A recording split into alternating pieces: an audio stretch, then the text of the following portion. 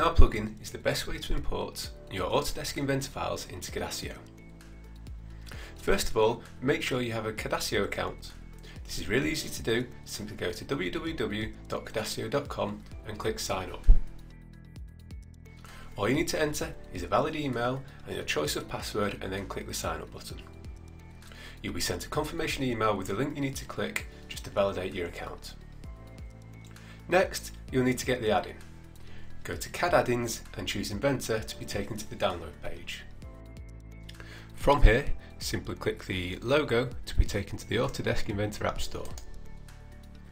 You'll need to log in, but when you are, you can download our app by simply clicking the download button.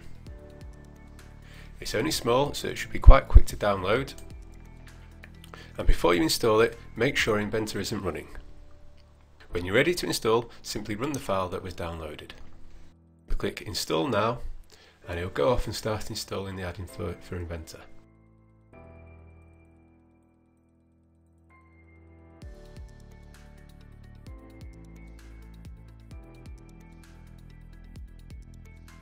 We need to enable the add-in, which I can do through the add-in manager on my Start menu. Cadasio should be listed under the available add-ins. I'm going to make sure it's set to load automatically, and then I'm just going to click OK. We can now start Inventor up.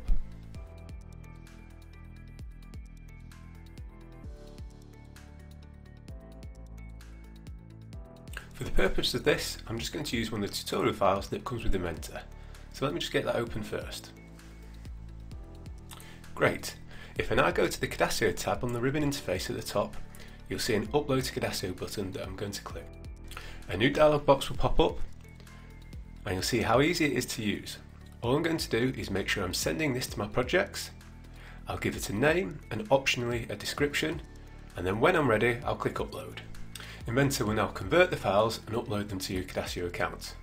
This can take a couple of minutes depending on the number of components and how complex they are. When it's done, we'll get an option to open it straight away in Cadasio.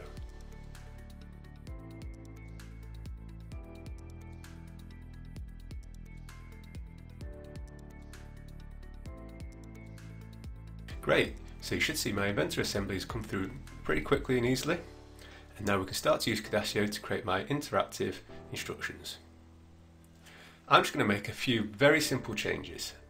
I'm going to move a couple of components as well as the camera, and then just save a new step.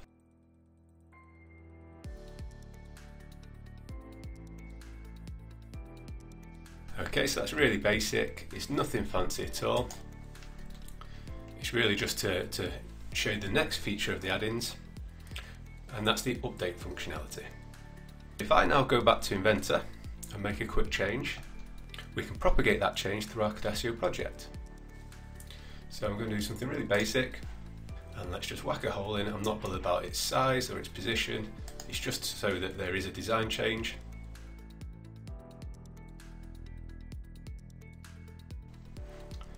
And if we go back to the main assembly, you see we've now got a hole in that green base. Now, when I go to the Cadasio add-in again and click Upload to Cadasio, we'll get a different message. Cadasio knows that this assembly has already been used previously for a Cadasio project, so it's wondering whether we want to make a brand new project or whether we want to update the existing one. I'm going to say Update. We'll get a list of the available projects to update, and we can put some change notes in. So, added hole will do. And I can click Update. Once again, it will go off and start to convert the assembly files and upload them to Cadasio. Whilst it's doing that, I'm actually just going to go back to Cadasio, and you'll see actually straight away, because it's quite a quick small assembly this, we'll get a pop-up saying new file version available. It tells me the version and tells me the comments that I added. I'll have the option to set it as the active file. So if I click yes, Cadasio will go off, reload those files, and update all the steps accordingly. So you can see that in every step, the model's now been updated, so we've got that hole in there. And it won't matter whether I've got 2 steps as I've got here, or I've got 200 steps.